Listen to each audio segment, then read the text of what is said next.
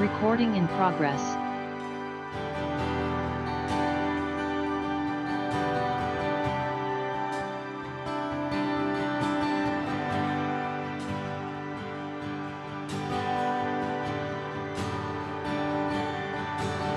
Let this be a sacrifice. Let me dedicate my life to worship. Won't you let this be a sacrifice? Let me dedicate my life to worship you. I'm a lover of your presence. I'm a lover of your presence. I'm a lover of your presence. It's all I wanna be. I'm a lover of your presence. I'm a lover of your presence. I'm a lover of your presence. That's all I wanna be. A passion stirring deep inside. All that really satisfies. We worship you.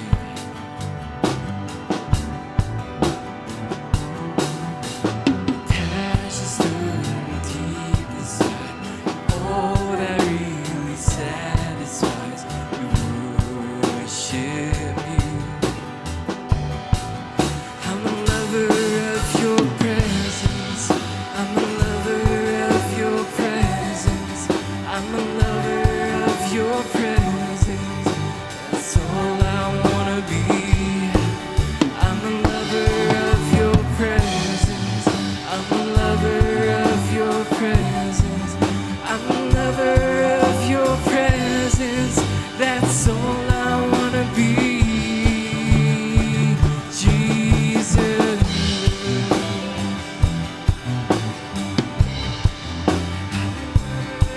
Your presence.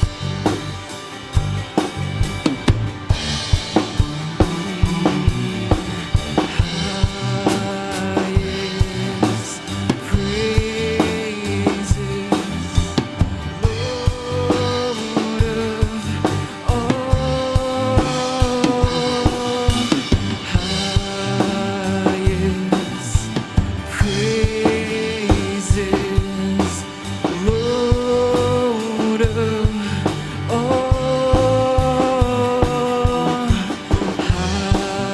Highest praises, Lord of all. Highest praises,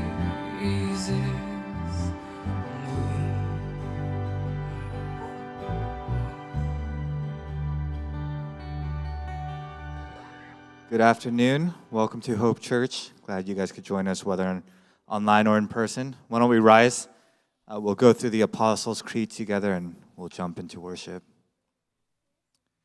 I believe in God, the Father Almighty, maker of heaven and earth, and in Jesus Christ, his only Son, our Lord, who was conceived by the Holy Spirit, born of the Virgin Mary, suffered under Pontius Pilate, was crucified, dead, and buried. He descended into hell. The third day he rose again from the dead. He ascended into heaven and sits on the right hand of God, the Father Almighty. From thence he shall come to judge the living and the dead.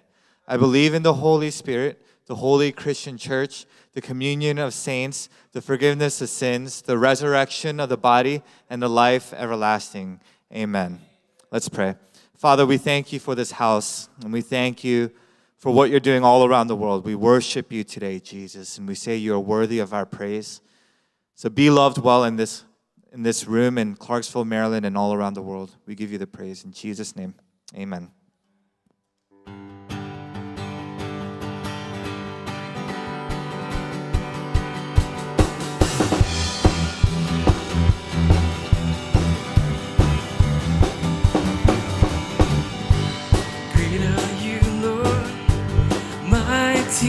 Strength. You are faithful, you ever be. We will praise you all the days. It's for your glory. We offer everything. Raise your hands, all you nations. Shout to God, all creation. How awesome is the Lord Most High. We will praise you together for now and forever. How awesome is the Lord Most High. Where you sent us, God, we will go. You're the answer we want the world to know. We will trust you, you call our name. Where you lead us, we'll follow all the. Sing that again. Where you send us, God, we will go. You're the answer we want the world to know. We will trust you, you call our name. Where you lead us, we'll follow all the way. Raise your hands, all you nations. Shout to God, all creation. How awesome is the Lord Most High. We will praise you together for now and forever. How awesome is the Lord Most High. Lord, hallelujah, hallelujah. How awesome is the Lord Most High. We sing hallelujah. We sing hallelujah, hallelujah. How awesome is the Lord Most High. Sing, we will praise you. We will praise you together for now and forever. How awesome is the Lord Most High. Yeah, we praise you. We will praise you together for now and forever. How awesome is the Lord Most High. Oh.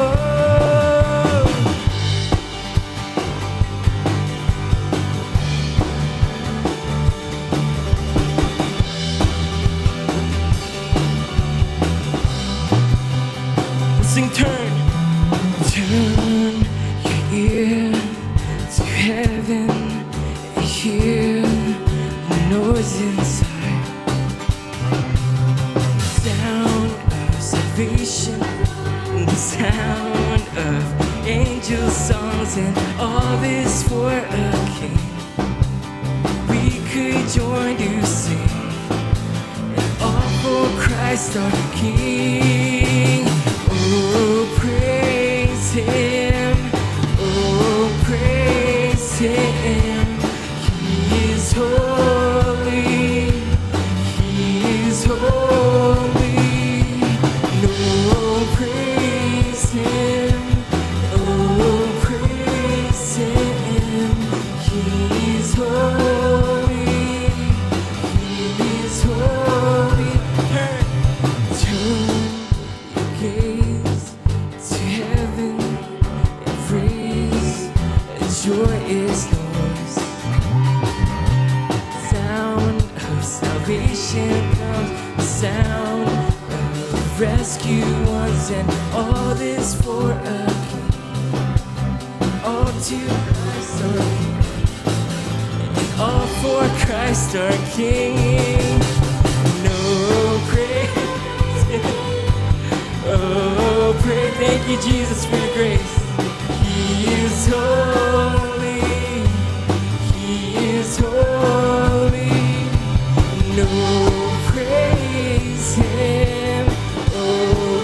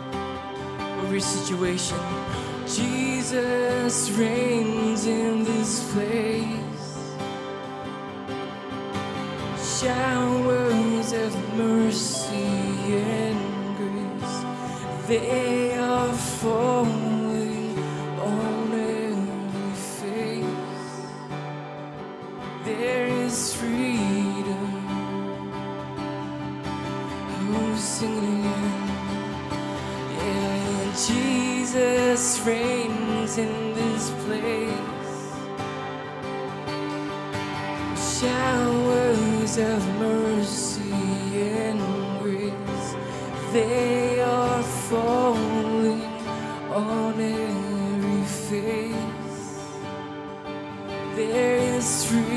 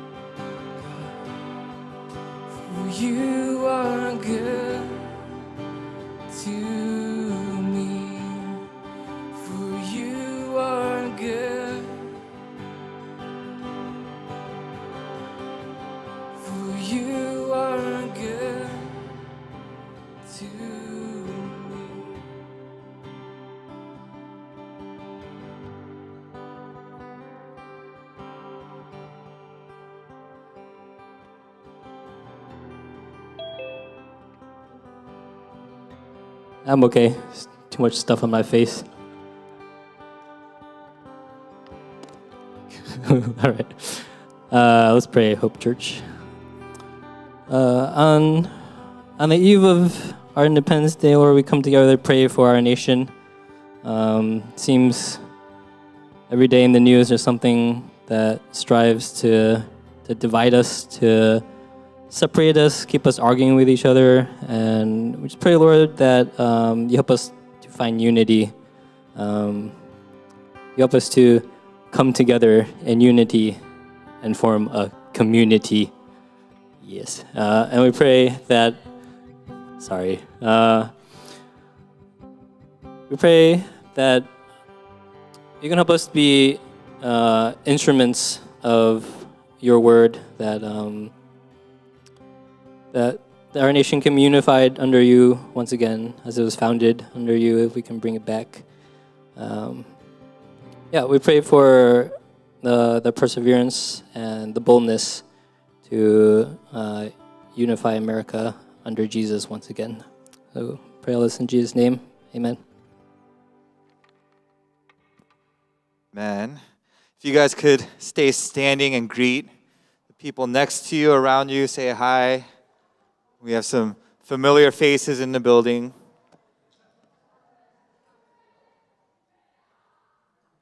There's a lot of stuff going on. All right. Good afternoon. Welcome to Hope Church again. It's good to see a lot of faces here, a lot of faces we haven't seen in a while. Let's jump into it. So this month, it is a new month. So we are going to have a new business in our area that we're going to be focusing on. This month's EAT stands for Evangelism Around Town, is Kokiti, which is right around the corner. They sell bubble tea. So be sure to drop by, say hello. They know that this is their month, and so they'll know if we're coming in to bless them from Hope Church. We have some verbal announcements without any slides, so I'm just going to go ahead and read them off and make sure that we're on the same page. So for now, we are not going to be serving any refreshments after worship until we see a decline of COVID cases, but it looks like the numbers are getting better, so praise God for that. And while not mandatory, we do encourage for you guys to have masks if you guys are more comfortable that way. The other verbal announcement is that Pastor Mimi is out of town. She's on vacation from this week, the last week, until this Tuesday. The dates are wrong. So she is out of town until this Tuesday. I have the wrong dates on here, but yeah, she is out of town. And yeah, with that, we will continue our worship with tithes and offerings. We are making it available for you guys to give physically here. We do have the Church Center app, and you can also mail the check. So yeah, we'll go into a time of giving.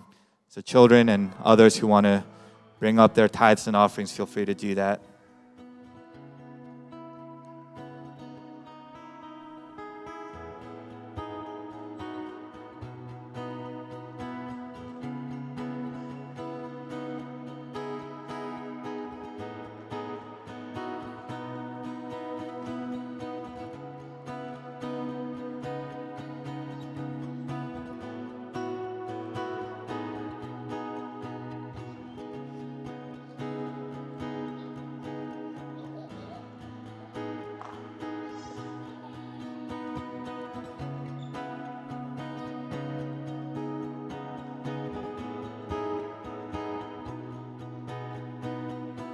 Anyone else?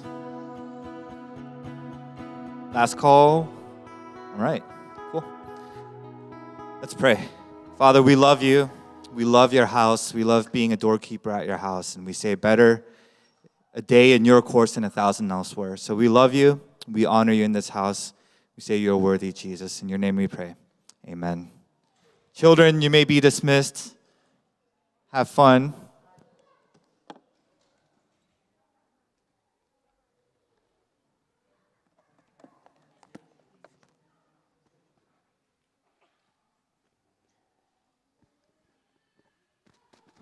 Okay, am I on? Okay. Always forget to put mask on. And by the time when I'm reminded, it's already in the church talking to people. So I have it here, okay. Just to let you know, I have a mask on. Mask in me, on me, somewhere. Okay.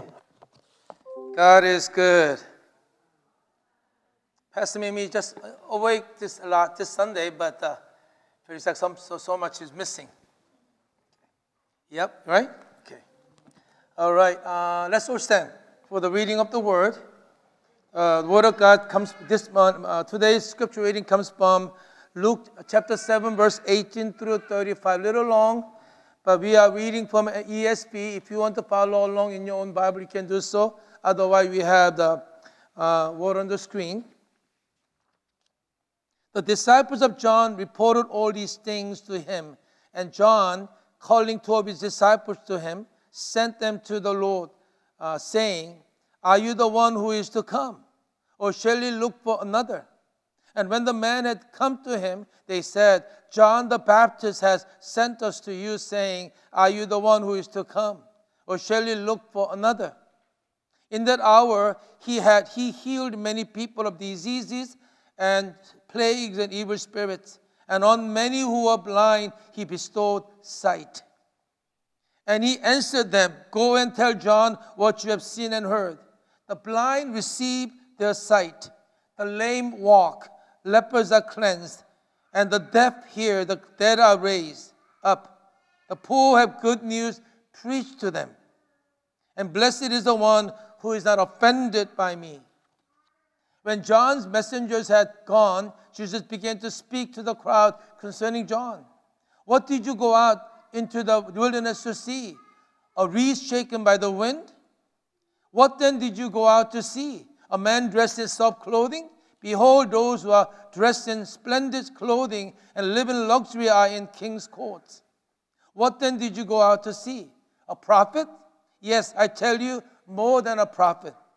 This is he of whom it is written, 'Behold, I send my messenger before your face, who will prepare your way before you.'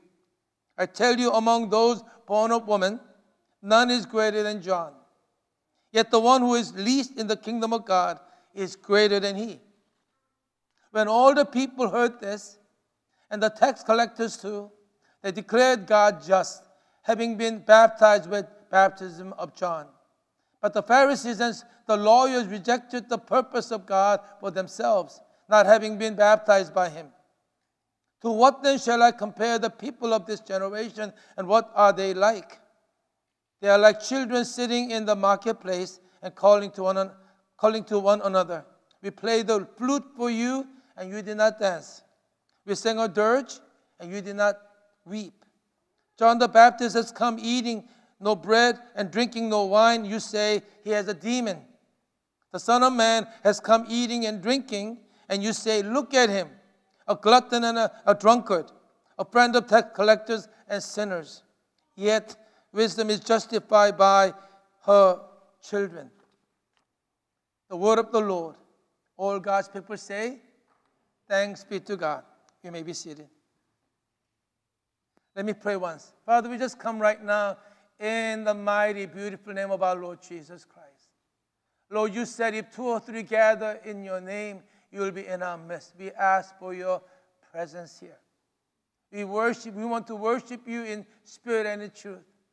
Father, we want to hear more than a good message. We want to see you. We want to be with you. We want to know your heart, know your ways, God. Come and meet with us here. Father, I ask you to even guide me. The words may be clear and concise and filled with your grace. So come, Lord. In the name of our Lord Jesus Christ, we pray, amen. Let me make a little comment before I begin. Yes, and this is not in my notes, okay? This is extra thing. As I look at the Word of God, as I begin to prepare the messages, often I look at the Word of God, the text, and sometimes my heart jumps at certain themes. It's so easy for me to run after things I like to really run after. And often one of the difficulty I have is I need to rein my feelings and my desires so that I can really be faithful to what God is saying. This is one of those places. As I prepare the Word of God, I could see 10,000, maybe not that's too much, maybe 4, 5, 6 different sermons I could preach. But I want to be faithful to the Word and really say what God is saying. Today we come to Jesus' word on a remarkable man. This man, Jesus says, greatest among all prophets. And is the greatest person born from a woman, he says. Of course, not including Jesus.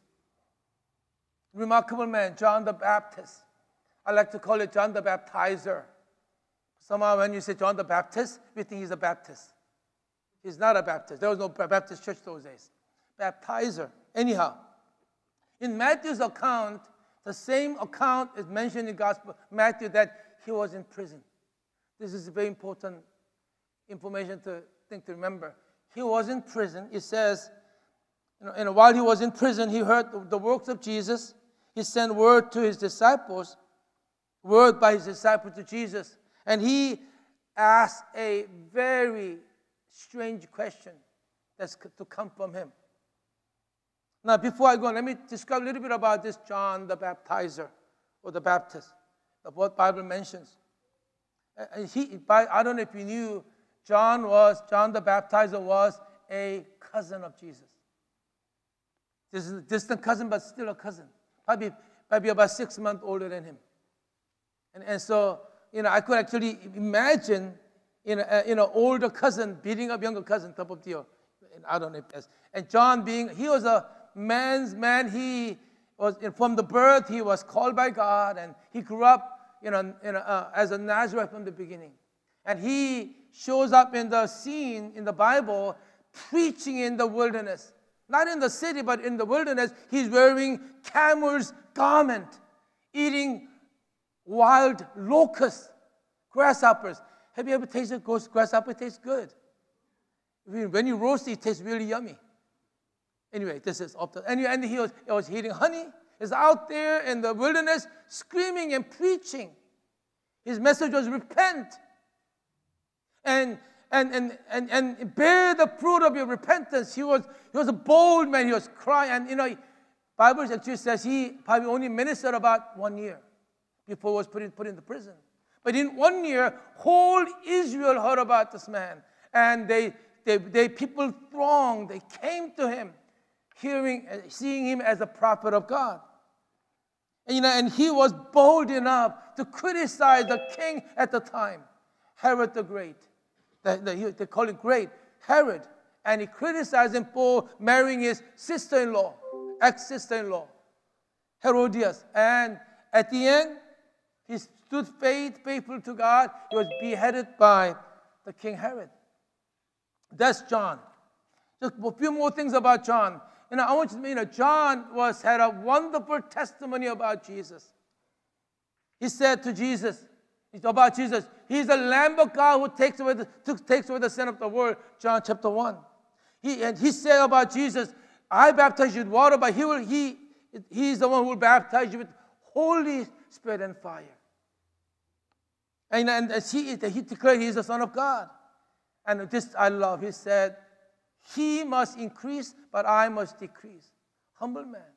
Even though Jesus was, following his footsteps in ministry, and he had great people coming, and he told them to go to Jesus. That was John. But this humble man, this John, and a strong, mighty prophet of God, he comes, he sends his two disciples to Jesus, ask the question. You have to understand, he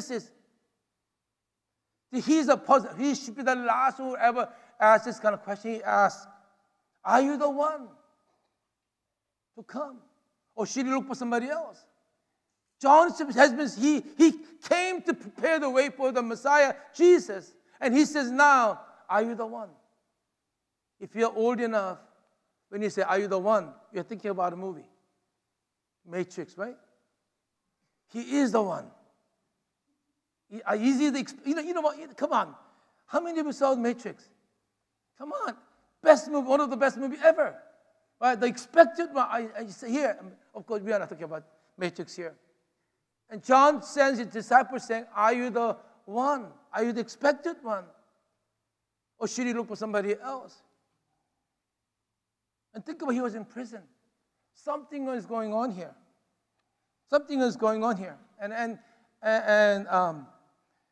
let me say something. This is important. Sometimes the question someone is asking reveals more about the one who is asking than the one who is being asked. Often the questions I'm asking to somebody actually reveals more about me. It reveals sometimes your motivation, your assumption. It reveals your worries, anxieties, your fears. And often it is projected in my question to the person who is asking. And I could see John hearing about what Jesus did. The story begins by saying John has heard what happened, what Jesus is doing. Right before that, Jesus raised the dead, healed that centurion's servant by just speaking. He's healing and doing all, preaching and all that. And after hearing all that in the prison, John says, "Are you the one?" He's saying, "I cannot understand what you're doing. I'm confused. It don't make sense to me." And that's what he's saying. John was saying to Jesus, "I don't understand. I'm confused. It doesn't make sense." He was disappointed. You can see disappointment here. He was disillusioned, discouraged. Maybe he was, all those D words, three D words, disappointed. And so the question I thought about is, instead I want to ask him, what are you expecting? I bet you I could see John saying, "I thought he would. I expected him to do this." Right? This is what he's saying. "I thought you would do something, but you are not doing what I thought you would do. You are not being what I thought you were going to be." That's what he's saying. And he has doubts. He's not only in the prison, but he's in the prison of his doubts and confusion and disappointment and discouragement. Think about it. Even a great prophet who had great revelation of Jesus Christ, who had great understanding, probably more than anybody else, even he didn't understand. He had moments of doubts. He had moments of discouragement. You see it in the Bible all the time. You see that with Prophet Elijah after the great battle. Killing all, destroying all the false prophets. He runs away saying, "God, I want to die. I'm good enough." And he wants to die. Abraham couldn't wait for God's timing and his ways. He gets anxious and he takes his wife's maid and has Ishmael. And many leaders, even in the men of God and people of God in the Bible, you find they have moments of discouragement. I want you to see what Jesus does. In verse 21, it says, "In that hour, he healed many people of diseases, plagues, and evil spirits. And on many who were blind, he bestowed sight." And Jesus tells the two of John's disciples, when says, "Go and tell John what you see, what you have heard. Blind receives a sight, the lame walk, lepers are cleansed, the deaf hear, and the dead are raised up.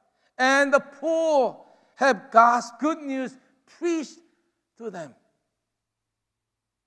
Jesus is not just mentioning what he's doing. He's doing something here. Something else he's doing here. He is quoting the Old Testament prophecies.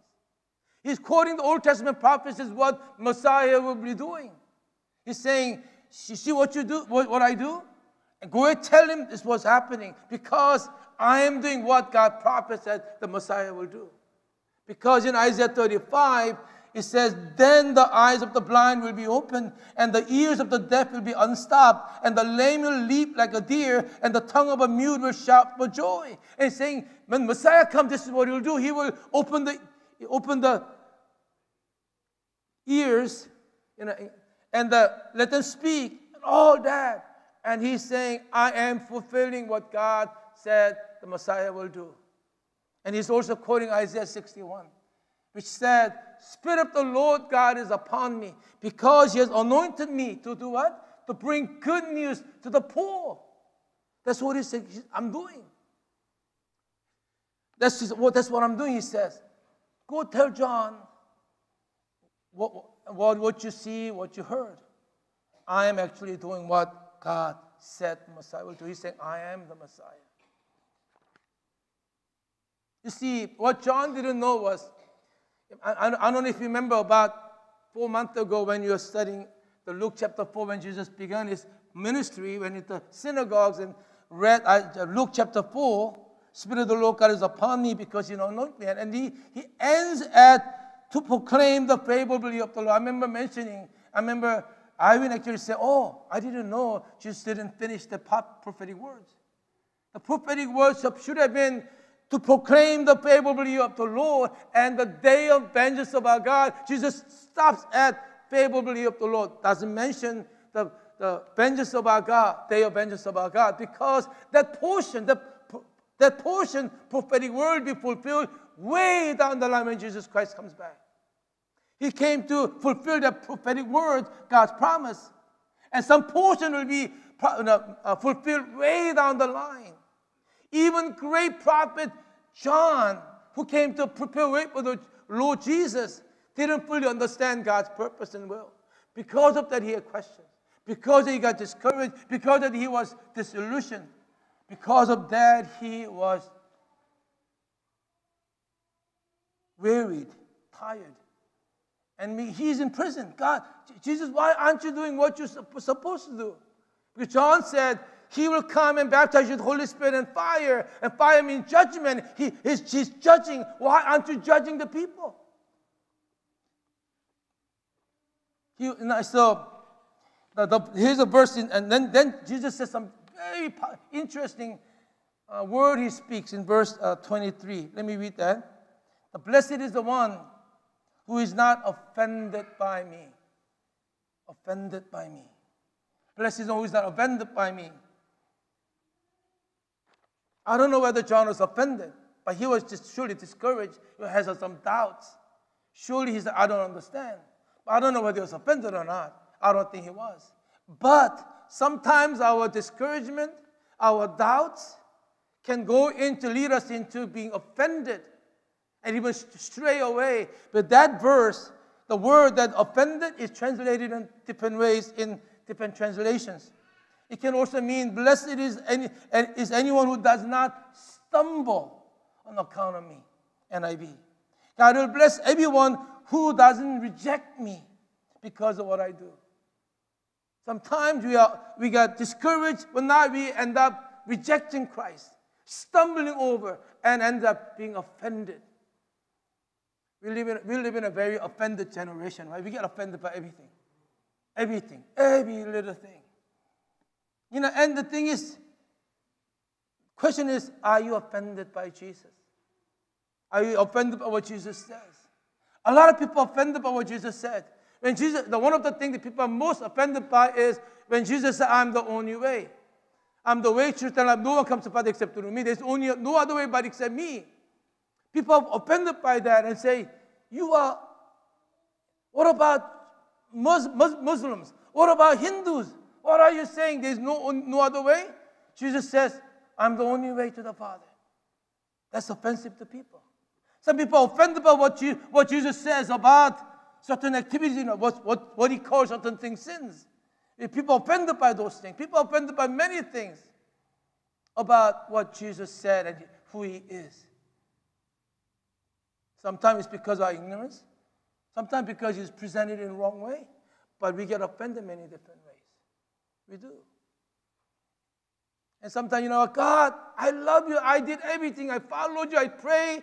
And why did you let my blank, my son die, my father die, my daughter die? You know what I mean? We get offended. We get offended. In this part of eternity, yes, Jesus is a resurrection life. We get a taste of his kingdom coming because his kingdom began to come. We taste healing and resurrection here, but not everybody will be healed. Not everybody will be resurrected here. When Christ returns to the other side of eternity, when he returns, there will be full resurrection. Everybody will be healed. There will be no sickness, no death. Until then, there will be sickness here. There will be death here. You see, and sometimes if we put our hope in material and earthly blessings here, and we see that as the only way of proof of God's love for me, then you will be offended. You will be offended. God, why aren't you not helping me? Why didn't you stop this? God doesn't always explain to us, but he lets John know. He doesn't rebuke him. This is what I came to do. This is who I am. I came to heal the sick, cleanse the lepers, raise the dead. Gospel is preached. And he declares, this is who I am. Blessed are you are those who are not offended by me. I don't think John was offended by him. I believe he ended up giving his life and dying for God's cause anyhow. Think about that. We get offended. And so here, the thing is, when you get offended, when you feel offended, when you have doubts come, I'll quote somebody who I love the way this person put it. When the doubts come, never treat your doubts as certainty. Always doubt your doubts. Never let your doubts have the last word. If they are true doubts, then seek answers on which to stand and find evidence. Follow the evidence to the truth and build your certainty with the truth. That's the life that God blesses. Sometimes we have little doubts come. We let it ruin our lives. Sometimes we are a little bit, really offended. But not. We stay in the place and we end up stumbling over and walking away. One of the things I prayed over the years, many years, is that I pray for campus so often, saying, college campus will not be a place where many people who lose their faith will be a youth. Rather, people go to college and a lot of them lose their faith. They get challenges, they get asked questions, they lose their faith. My prayer is that no, rather than that, you will actually find God, find evidences in God. I've been following Christ for 42 years. I studied philosophy. I realized that He is the truth and way and life. There is no other way. As I consider the truth more and more, I am more convinced that He is always right. He has never failed. He makes perfect sense to me in every way. I need to learn a lot more things, but He has proven to me He is the way, truth, and life.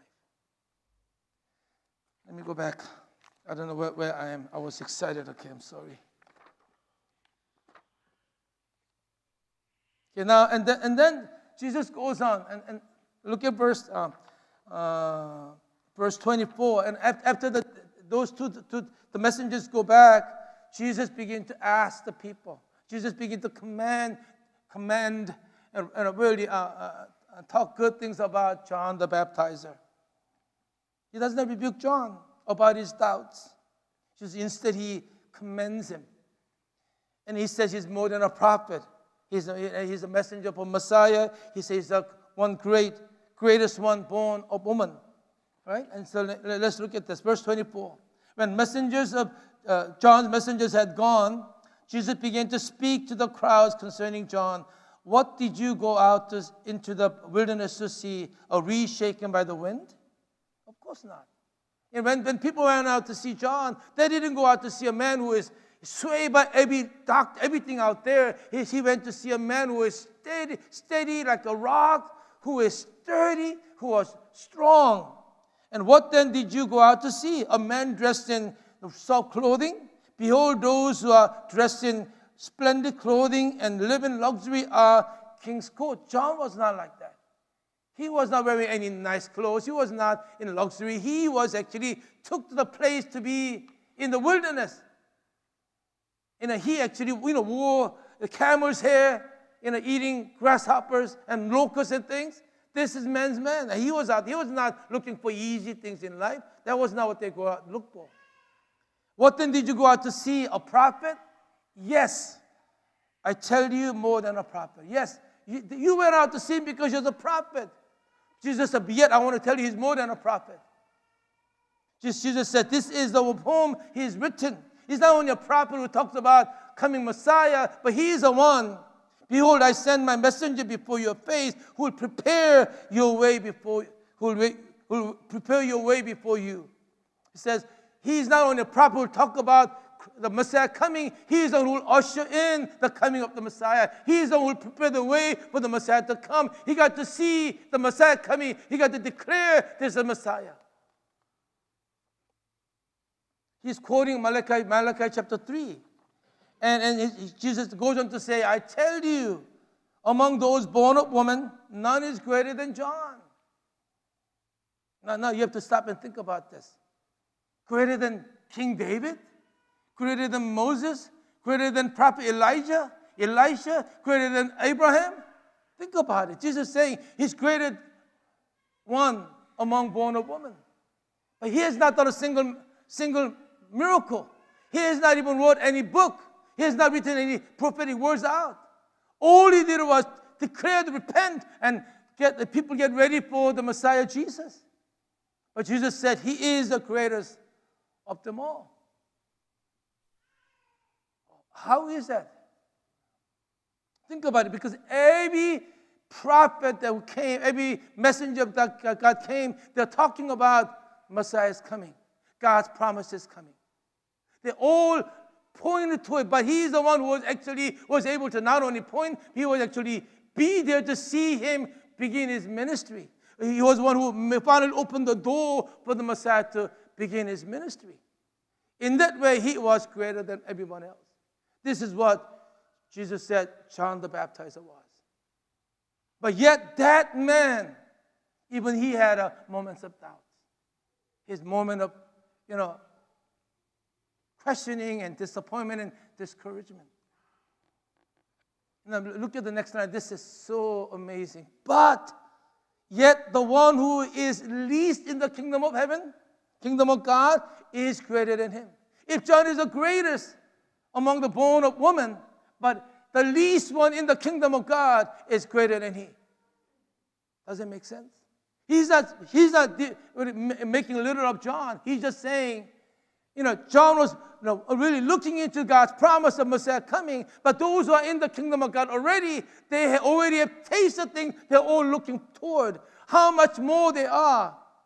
Do you know that all over here who know and trust in Christ Jesus, you are greater than the greatest man born of a woman. You are in the kingdom of God. You are a child of God. You are a person belonging to God. You get to taste the God's grace. You get to have holy God living in you. That's the gospel we're talking about. And the thing that really just convicted me was, if that's the case, but why is there so many children of God, so many people of God's kingdom live like nobodies, think they are nobodies, and they live like beggars all the time? We do not know who we are, what God has done for us. We do not know how God has blessed us. We do not know what God is doing in us. We do not know how to appreciate. We do not know how to live that out. It's like a millionaire,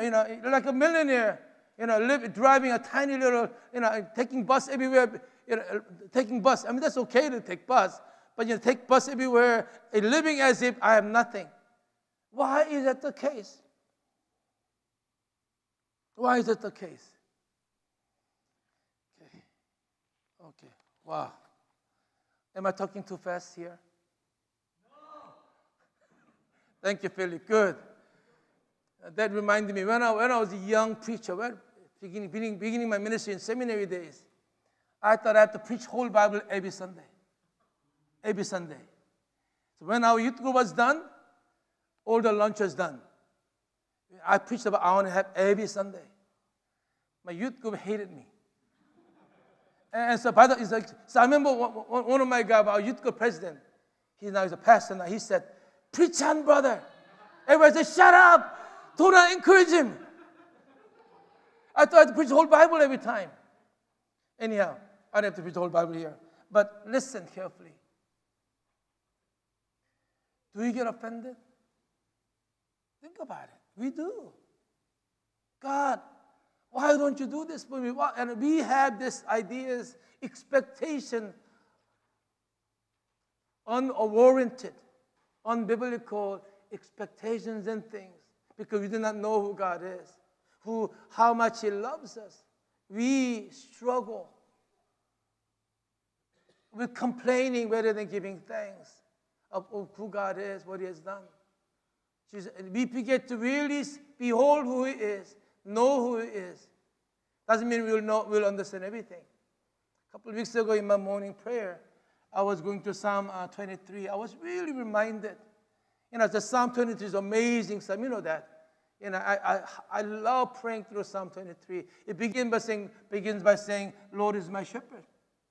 I shall lack nothing. He leads me to green pastures, makes me lie down in green pastures, leads me beside the quiet waters, streams of living water. He guides me in the path of righteousness. For his name's sake, he restores my soul. The second portion goes, even though I walk through the valley of shadow of death. It didn't say God will take the shadow of death away. No, he said, when you walk through the valley of death, you're going to walk through some of that. He said, I will not fear because he is with me. He will ride in your step. He'll comfort me. He said his promises, I'm going to walk with you, not take those things away from you. I'm going to walk with you side by side. You are going to go through some valleys. You are going to go through some shadow of death. Next line it says, you prepare a table before me in the presence of my enemies. There are enemies there who wants to hurt you. But God didn't say, I'm going to take your enemies away. No, he put up your enemies. He said, I will prepare a table before them. I'm gonna honor you before them. I'm gonna anoint you with more. I'm gonna anoint you. I'm gonna set you apart. And love that. Reminded. We have this wrong expectations and ideas of who God is supposed to be. And we end up getting offended by God because he doesn't meet my expectation. And come and behold how good he is. And I love what Jesus says. Now, I'm going to wrap up the message in the next section. People respond to what Jesus says about John. And they say in verse 29, when all the people heard this, and the tax collectors too, they declared God just, having been baptized with the baptism of John. But the Pharisees and the lawyers rejected the purpose of God for themselves, not having been baptized by him. People respond to John in ministry in two ways: receivers or rejectors.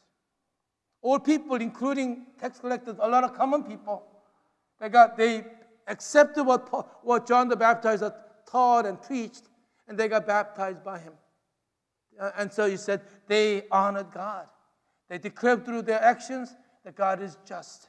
But there were Pharisees and scribes, the spiritual leaders and the theologians who rejected not only John, but also rejected God's purpose for their lives. And they said, I'm too good to be baptized by you.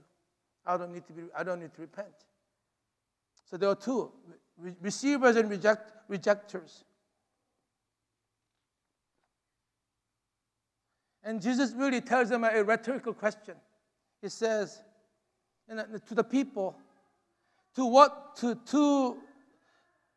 then shall I compare the people of this generation, and what are they like? They are like children sitting in the marketplace, calling to one another. We played the flute for you, but you did not dance. We sang a dirge, and you did not weep. John the Baptist came eating no bread and drinking wine, and you say he has a demon. Son of Man has come eating and drinking. You say, look at him, a glutton and a drunkard, a friend of tax collectors and sinners. Yet wisdom is justified by their children, meaning the wisdom is justified by their actions. What you do, your actions. And the people who will never be pleased by anything. When John the Baptist came and declaring the repentance and told people to repent, and he came in fasting and all that, and they say he has demon, he's weird. He's weird. But when Jesus Christ came, loving the people and being with the people, caring for the sick and hurting, he is a friend of tax collectors and sinners. Look at him. He's a glutton and a drinker. I don't think he was a drunkard, but they called him in that way. And they will not receive him at all. Rejectors and receivers. Rejectors and receivers. Let me ask you. See, for me, the reason John the Baptizer was the greatest man was, he knew his calling in his life. He was all about Christ. He was pointing his life to Christ. He exalted him. And in that, he was the greatest witness of all. Declared who Christ was. Amazing man. He is inviting us today. The question is, are you the one? Is Jesus Christ expected one, Messiah that you are trusting in? Is he the one that Bible talks about to you? Is he the Lord and Savior? He came to seek and save the lost. And will you trust in him for who he is? Will you come and look to him and let down your own preconceived ideas, what your expectations, but hold on to him as who he is, the way the Word of God declares to us who he is. God will so love the world. Let me stop here for a second. I went to Princeton Seminary. It's good and bad. When I went to Princeton Seminary, and the name Princeton carries a little bit of, I guess, a little bit of name value. But when I went to Princeton, it was still a liberal seminary, but we had mixture of conservative students and conservative professors, as well as very liberal students and faculty. We had always had fights going on. We had professors who taught the Bible for 40 years, but not one of the Christians. We had professors who didn't believe Jesus resurrected. And I was studying those kind of places. I remember every year, Princeton and Westminster Seminary students will have a fellowship together because we are two extreme, liberal school and conservative school. My wife is smiling; she remembers. So we would have this fellowship together once a semester. I remember one semester that Westminster students came up to our school.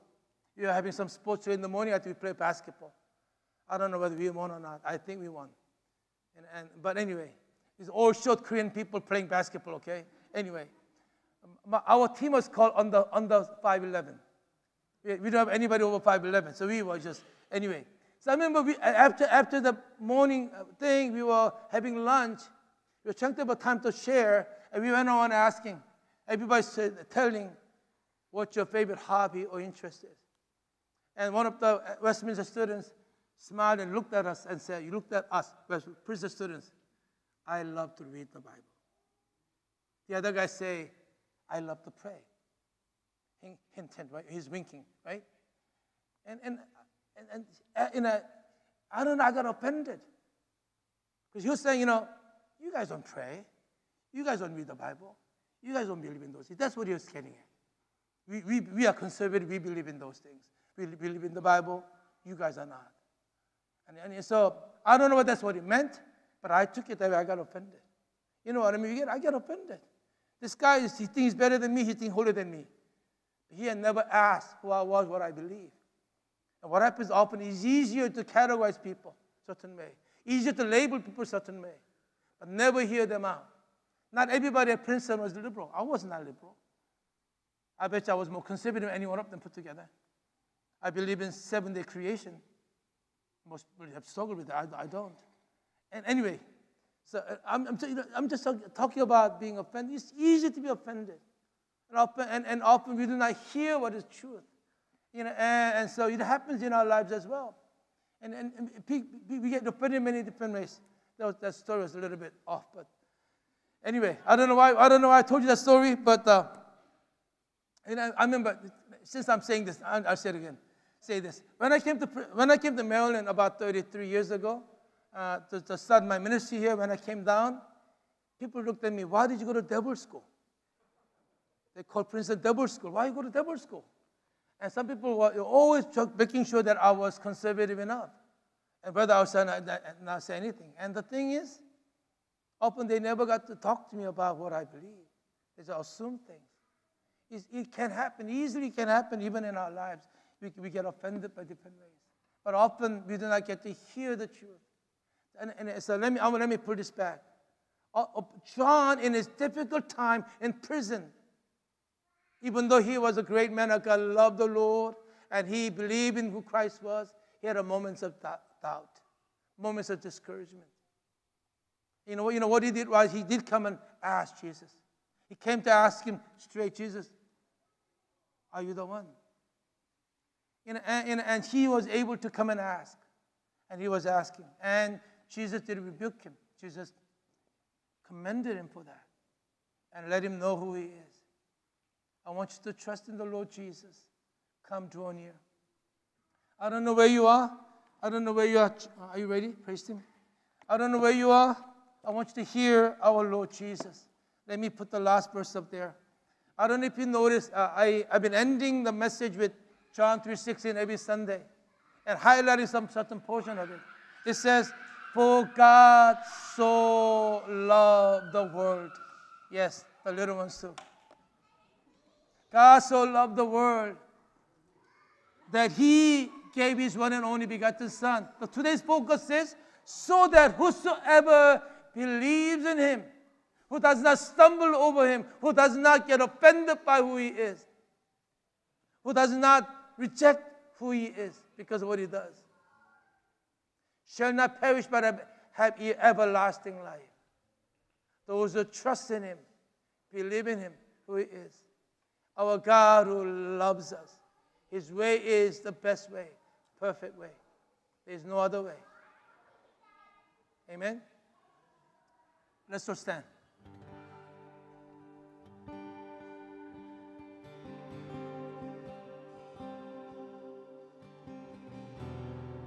I want you to hear what God says is this afternoon.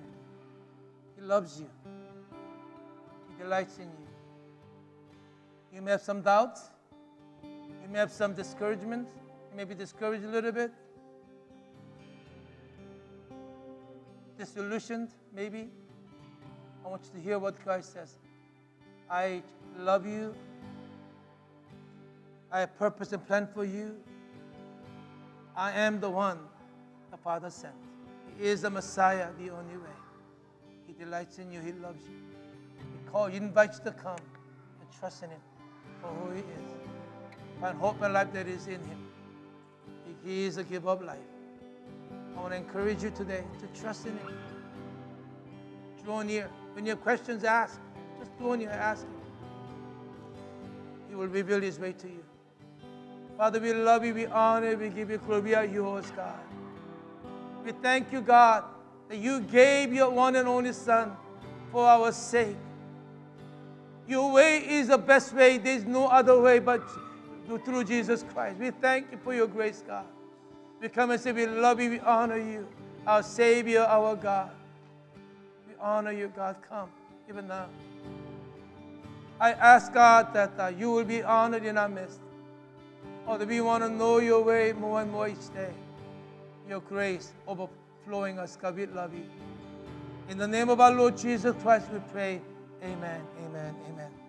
Let's worship God through our praise.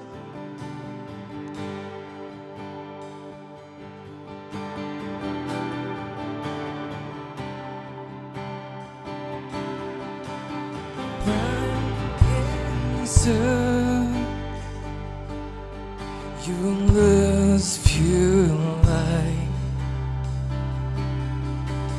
peace is true. The darkest of nights, everything is possible now. For God is here, and God is good. I breathe you in,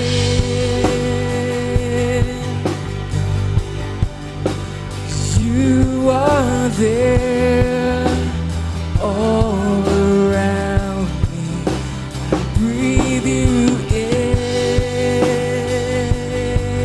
God, you are there all around me, for you are good, God, for you are good to me, for you are good, Lord. For you are good to me. When I don't understand, I will choose you. When I don't understand, I will choose you, God. When I choose to love you, God. Oh, for you are good. For you are good to me. For you are good. For you good, Lord. For you are good to me. For you are good. For you are good to me.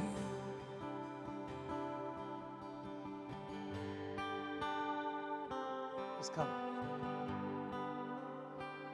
Father, we love you, we honor you. We thank you, God. In your grace and your mercy, you have loved us with everlasting love. You have shown us your path, God. You lead us into your righteousness. For your name's sake, we love you. We honor you. Help us, God. Find hope and joy that is in you. Rest in you, God. Trust in you. Blessed are those who do not stumble, who are not offended by me. Now the grace of our Lord Jesus Christ and love of God the Father and the communion and the fellowship of the Holy Spirit of God be upon all those who are gathered here, looking unto Him who is our Lord, our God. Be upon Hope Church from now until forever and ever. Amen.